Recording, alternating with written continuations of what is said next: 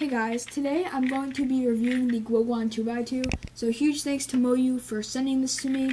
I'll leave a link to their website and Facebook in the description so you can go check them out. So what you're watching is a 345 average of 50, so I guess it's pretty average for me.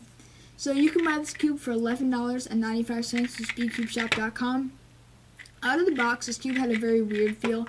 It was very loose while also being slow and sluggish, which made it kind of feel unstable and just kind of awkward to solve on. But after breaking it in, the gumminess went away. It still is very smooth, and it did get a little bit faster.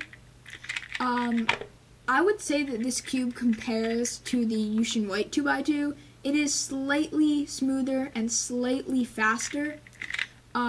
But it doesn't pop, unlike my Yushin White 2x2. Every time I'm solving on the Yushin White, I'm always kind of afraid I'm going to pop, and I haven't gotten any pops on the Guoguan so far, which is really good. But I have got a few corner twists, which isn't so great. But corner cutting on the Guoguan is very good, while the Yushin White doesn't really have much corner cutting, which leads to the pops.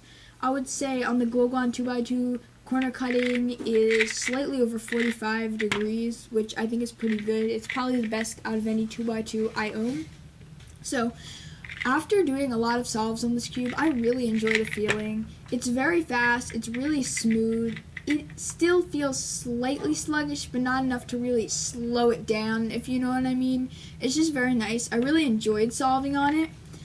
It was slightly unstable. I did have some kind of, not really locking, but just kind of instability problems, which I would say is the main fault of this cube, besides the corner twisting, which out of probably a couple hundred solves I did get at least 5 corner twists maybe around, which isn't so great. But overall, I really like this cube. I would highly recommend it to people who like fast 2x2s. If you're into something more slower and controllable, I don't think it would really be right for you.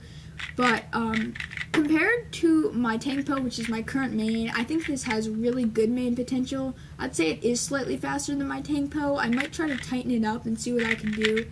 But as of right now, I really enjoyed solving on it. As long as I can continue to get good times, I could definitely see this cube being my main. So thanks for watching. As usual, I'll leave a link to this cube in the description if you want to buy it. Bye!